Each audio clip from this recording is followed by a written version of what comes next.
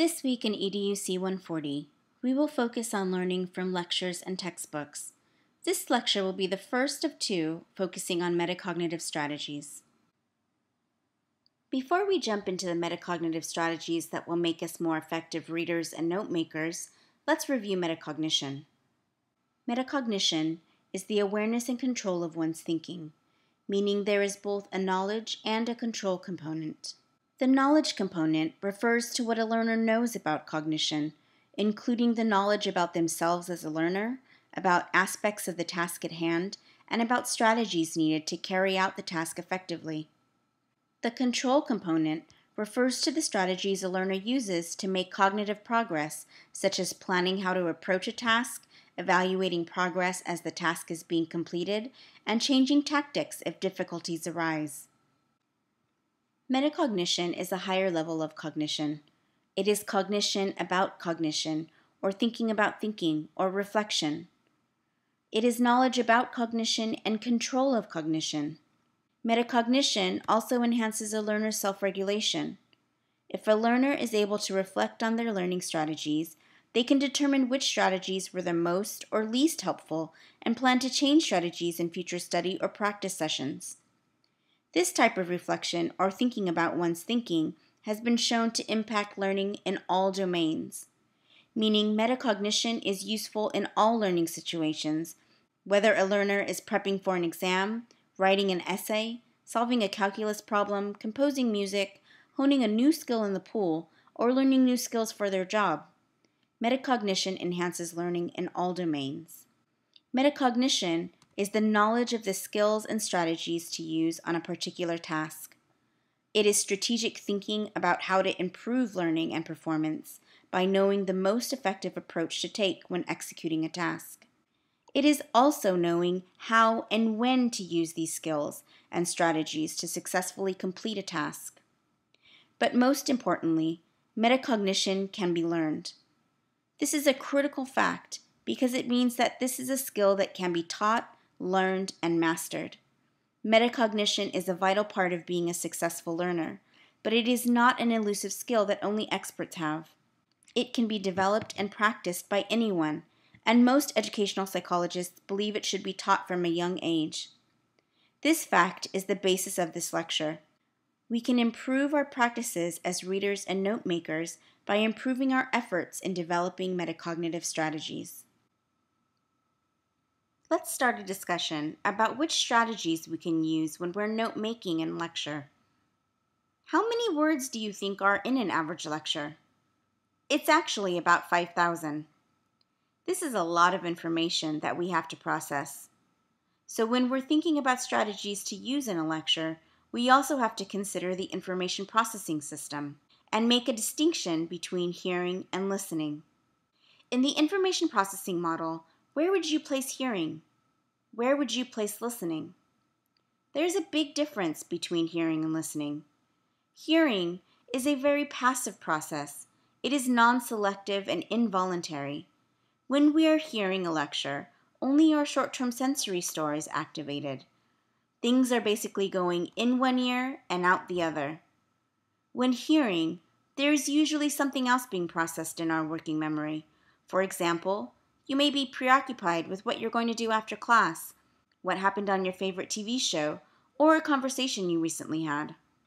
But when we are listening, we're engaging in an active, voluntary process. Now, information is not only flashing through our short-term sensory store, but it is being processed in our working memory, the center of our consciousness. It is here that we are deciding which information is key. We cannot take down verbatim notes, and even if we could, it wouldn't be effective to. So we have to decide which of the 5,000 words that we're hearing are we actually going to write down. Now this is an important point if you're taking notes, but what if you're sitting in lecture and telling yourself, I understand this, I don't need to take notes? Well, here are some statistics that may change your mind. Here is an image of the retention curve. It illustrates how much information we remember over time from a lecture. So while it is true that we may understand everything that is being said in class, this is not the same as being able to recall and explain this information at a later time. Looking at this graph, we can see that merely an hour after we hear new information, we forget about 50% of it. In 2 days, we retain only 30%, and in a month, about 20% of the information. Let's test this out. Without looking back at your notes from previous weeks, can you recall which of the 7 sins of memory this graph illustrates? If you can recall the name, would you be able to explain the connection between this graph and this sin of memory? Several weeks ago, we learned that transience is the weakening or loss of memory over time. Just as we most likely cannot remember what we ate for dinner 30 days ago, information presented in a lecture fades over time, which is why it is so important for us to write it down in an effective manner. This is especially true in college, when we have to take midterms and finals that can be months away from the time that we heard a lecture.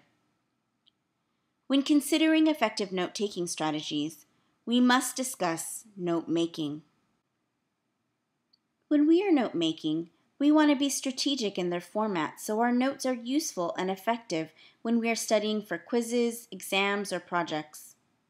First, leaving a 3-inch margin will allow for further note-making after the lecture. We'll touch on this in the next slide. We also want to use an indenting format where the main points are closer to the margin and the supporting details and examples are indented. Skipping 2 lines between topics will help us see when there is a change in topic.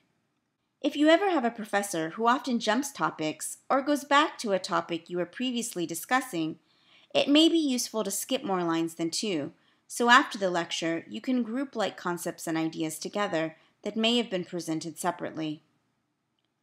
Why is taking notes in an organized fashion so important? Thinking again about the information processing system and the small capacity and duration of our working memory, we want to organize our notes as best we can because this will help us to better store and retrieve the new information. What if we have a professor who doesn't present in an organized fashion? In this case, take the notes down as best you can and reorganize after the lecture is completed.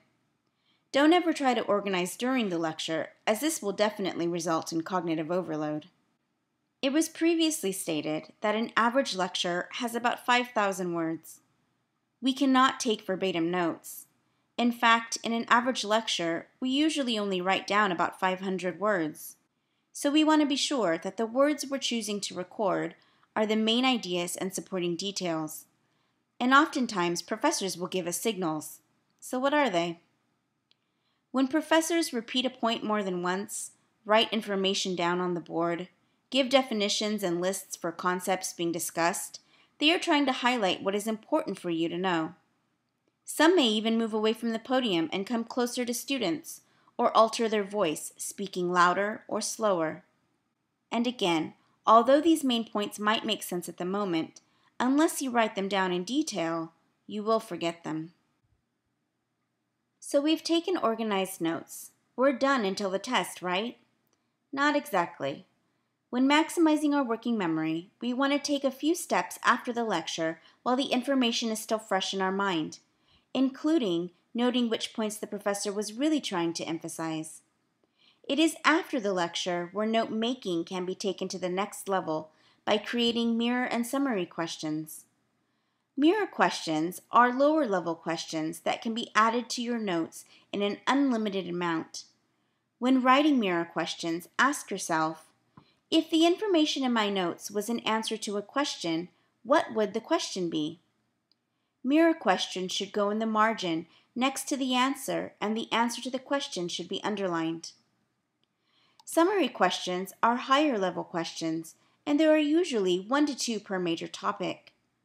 When creating summary questions, ask yourself, what is one major question that reflects the purpose of today's lecture? Summary questions should go at the end of the notes. You can see here that these questions will become very useful when studying. You will already have a practice test created by taking an extra 10 minutes after class when things are still fresh in your working memory to create these mirror and summary questions. But why do we use questions rather than just keywords or underlining important pieces of information to memorize? Because questions can help us focus on specific aspects of the material. Questions give our brain a goal-directed activity, resulting in a different level of motivation. It results in a more active engagement. All right, so the time has come to review your notes for your final exam. Which one of these notes would be more helpful, the one on the left or the one on the right? Which will help you elaborate and encode the information? Which will help you retrieve the information more successfully and at a faster rate? The notes on the right have been formatted with their purpose in mind, or in other words, the notes on the right were formatted to be effective tools for studying. When we are using metacognition to enhance our learning, we need to be strategic about the effort and time we put into our learning. Taking notes that are formatted for the purpose of studying are a great way to work smarter instead of harder. It was mentioned earlier that mirror questions are lower-level questions and summary questions are higher-level questions. The level that is being referred to is the level of cognitive processing it takes to answer that type of question. Higher-level questions require a greater level of cognitive processing than lower-level questions, meaning they are more difficult to answer. Answering lower-level questions results in rote learning, while answering higher-level questions results in more meaningful learning.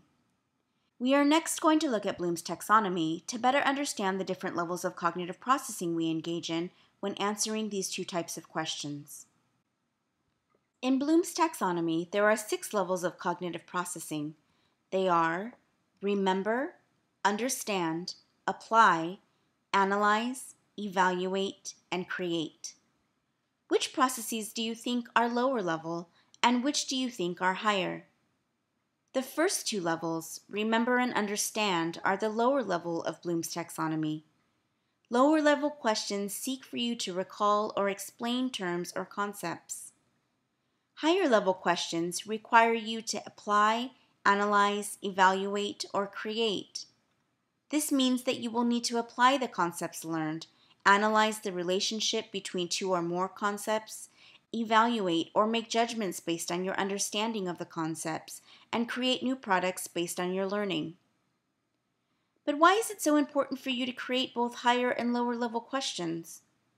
The different levels of questions require different levels of cognitive activity and processing, and in college, you are expected to function at the higher level of thinking. Now, in order to understand the higher levels, you must have a strong command of the levels that come below them. For example, you will not be able to apply concepts if you cannot recall or understand the terms. It is also important to understand that while you mainly receive information at the lower levels in lectures and in your textbooks, your exams will have questions at the higher levels. This is why it is imperative to create both higher and lower level questions when studying. Let's look at the following slides for guidance in how to use Bloom's taxonomy to help us study. Here are some active verbs to help you create higher and lower level questions. Let's use these active verbs to create a taxonomy about the iPhone. Imagine that you are preparing for an exam on your iPhone. Here are some of the activities you may engage in to prepare. First, recall your password to open your phone. Explain how using Wi-Fi can save money on your data plan. Demonstrate call waiting without hanging up on the first caller. Compare and contrast apps that you are thinking about purchasing. Critique an app that you already purchased and decide whether or not it was worth the money. Explain this evaluation to a friend who is considering buying the app. Lastly, design your own app that will appeal to the masses. Think about the difference in mental activity that is needed between recalling your password and designing an original app. This difference can often explain why students who worked hard to study for an exam are often unprepared. They only practiced at the lower levels of cognitive processing, while the exam is asking questions at the higher levels. Let's take one more look at Bloom's taxonomy and how it can be used to create higher and lower level questions about the information processing system. As we're going through these questions, reflect on how much cognitive processing or thinking you would have to do before you could answer these questions on an exam. How much more information would you need to be able to retrieve from your long-term memory in order to successfully answer these questions? How long does information stay in the short-term sensory store? Why is it important to encode information we want to remember? Demonstrate the use of mnemonics. How are elaboration and organization similar and different? With the knowledge you now have of the information processing system, assess whether or not students should be allowed to use their cell phones while studying. Why or why not? How would you design a study routine that effectively maximizes working memory? The level of detail needed to answer the create question is much greater than the remember question. Oftentimes, when students are studying, they quiz themselves using only the remember and understand levels. These lower-level questions result in only rote learning. On the other hand, asking higher-level questions results in more meaningful learning, which is conducive to storage and retrieval.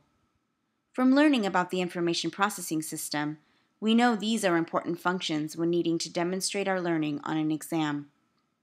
Speaking of IPS, let's revisit it again. When we're reading our textbooks, reading comprehension is the name of the game. Unfortunately, the information in the textbooks and articles we read for class is much more dense than material we read for enjoyment. When focusing on comprehending new information, our information processing system can run into trouble.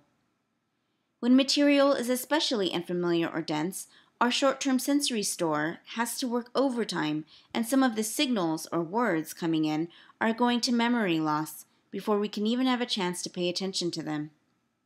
Remember, information only stays in the short-term sensory store for a half a second to 3 seconds. When we try to read several pages or chapters in one sitting, we can easily get overwhelmed by the sheer volume of information and basically shut down our working memory and only keep our short-term sensory store activated. In this case, the working memory has become overloaded and crashed. All too many students plow through the pages and feel that they've read it. Their eyes have seen the words, but their minds are a million miles away. This is why it is important to pause frequently and do a check about whether you understood what you just read. What other strategies can we use to be more effective readers? Like taking notes, we want to focus on meaningful learning strategies. But with reading, we want to be sure we are also regulating or controlling our environment. If you are trying to study in bed, for example, this is probably not the wisest choice. Our brains work by association, and our beds are more strongly associated with activities like sleeping. We want to be sure our working memory is active, not getting ready to take a nap. When we're reading, we can often get fatigued even when we have avoided reading in bed.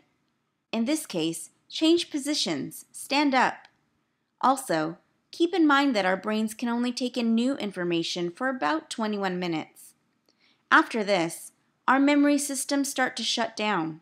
So you may need to take a brief 2 to 3 minute break every 20 minutes or so if you are studying new, dense information. Along with studying in bed, college students are often very focused on rote learning strategies such as highlighting and underlining textbooks. The problem is that many times textbooks can end up looking like this. If this is what a textbook looks like when you're trying to come back to the chapter to study for the exam, there's going to be a problem. This type of highlighting not only caused working memory overload when it was being created, but will also cause it again when you are trying to study.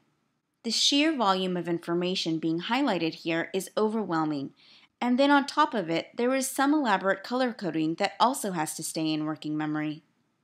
Using this highlighting to review for an exam would result in having to reread almost the entire section or chapter.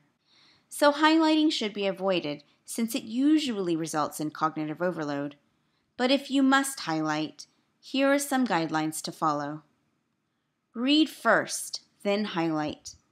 It can be difficult to determine what the main point of a paragraph or section is until you have read it in its entirety. Highlighting as you go will result in highlighting too much and it becomes useless. You'll essentially have to reread the text again. Have a purpose for highlighting. This purpose can come from the question you created out of the heading or from something more general like creating higher and lower level questions. Do not highlight complete sentences. When you go back at a later time to study, the whole text will not be underlined.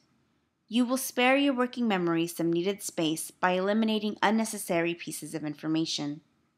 Highlight no more than 1/4 to 1/3 of a page.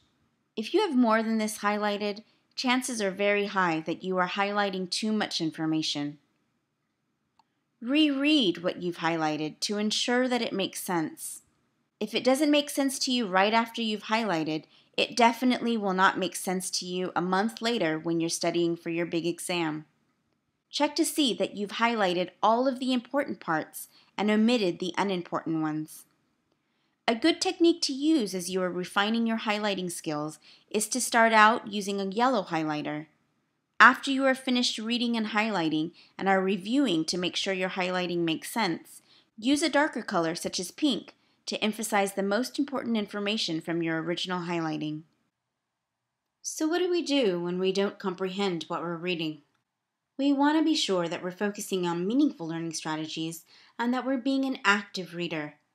Before you even look at the text and as you scan it and read it, ask the questions: what am I going to learn here? What is the author's conclusion? How does the author present the topic? What are the key points to the argument? These questions, which should be tailored to the type of reading that you're doing and the reason for which you're doing it, function to engage you in the activity. For example, if you ask a question in the lecture, you always remember the answer to that question. Similarly, if you become an active reader, you are much more likely to retain the information that you amass. You can also start with the end. Review the major concepts and terms before focusing on the details in the chapter. Use the study aids in the book. These will help to highlight the main points the author is trying to get across. Reread or read on. Reread to make sure that your working memory is active and the words are not just going through your short-term sensory store. Read on to see if the text will answer the question or reveal new information that will help you comprehend the information you're struggling with. Locate another reliable source, such as another textbook or even a reliable website. This is especially helpful if the book that you're supposed to be reading isn't presented well, or if you need the content to be worded a bit differently. Read aloud. Move your lips, make some noise. Why does this work? Primarily because we cannot speak as quickly as we can read. On average, we speak about 140 words a minute, but we're able to read 200 to 250. So it literally forces us to slow down. It will also engage both our visual and auditory channels in our working memory, and will help to focus our entire working memory on the content that we're reading. Focus on comprehension. If you're having a difficult time comprehending the material, give 100% of your working memory's attention over to comprehending. This means stop highlighting or taking notes and eliminate any other distractions in the area. Take the time to read the material without dividing the attention of your working memory. Lastly, it is very helpful to create a representation to visually organize the information. In the next slide, we're going to go over 4 types of representations that can be very helpful in organizing information at the college level. The 4 representations are hierarchies, matrices, sequences, and diagrams. Hierarchies organize ideas into levels and groups. Keywords that may prompt you to use a hierarchy are kinds of, composed of, classified as, or parts of. Matrices can be developed from a hierarchy or a sequence. They display comparative relations. Keywords that may signal the appropriate use of a matrix are like, in contrast, in comparison, or on the other hand. Sequences are used to order ideas chronologically. When a text is outlining steps, events, stages, or phases, a sequence would be helpful. Lastly, diagrams show the appearance and location or parts of something. For example, If you're taking an anatomy class, it will be entirely more productive to have a labeled picture of different muscle groups than to describe the location of these groups in words. When pulling information out of your text to organize it, representations have an advantage over creating outlines. First, similar information is localized. This allows you to see more information on the same page, but at the same time, clutter is reduced. There will be less repetition and unnecessary words. These first two advantages help to dramatically reduce cognitive load and keep the working memory focused on important details instead of being overloaded by insignificant details. On the other hand, when important details are missing, the empty matrix or hierarchy cells would make it immediately apparent what information would need to be found and inserted. Lastly, having all the information in one place helps us to develop the big picture. While it is important to understand key terms and concepts, developing the big picture allows us to apply the concepts we are learning, understand the relationships between them, as well as other higher-level cognitive processes. The following slides provide examples of each type of representation. Here is a diagram of the parts of the brain that enable us to read. As you can see, it is much easier to learn from an image of these parts than to try to describe their locations using words. This example of a sequence shows how several decades worth of information can be put onto one page. Sequences are also great to use for documenting stages, phases, or other types of processes. Hierarchies are great for displaying relationships of groups, as displayed here. A hierarchy displays relationships from top to bottom, but it can be turned into a matrix which displays relationships from top to bottom and side to side. Matrices are great for comparing and contrasting. All hierarchies and sequences can be extended downward to form a matrix. Matrices have three parts: topics, repeatable categories, and details. Topics appear across the top of the matrix. They are the superordinate or subordinate ideas in a hierarchy, or the steps in a sequence. The repeatable categories appear down the left margin. They are the characteristics by which the topics are compared and are what differentiate a matrix from a hierarchy or sequence. They are called repeatable categories because each category is repeated for each topic and allows for comparison across topics. While matrices may seem unfamiliar, we often see them in our daily lives all of the time. Here is an example of a matrix that compares different models of Apple computers. In fact, there is a similar matrix used on the Apple website. Many other retail sites use matrices to help consumers compare their products. A matrix is much more practical for comparing multiple complex ideas or items. It's a fantastic way to engage in meaningful learning. Finally, as you are learning this week, reflect on these questions. Are you aware of and controlling your thoughts while listening to a lecture? Are you note-making? Are your notes conducive to studying? Which strategies do you use when reading a difficult text or article? When studying, do you create both higher and lower level questions? How could you implement the use of representations in your study routine? Don't forget to take Quiz 9 via Blackboard.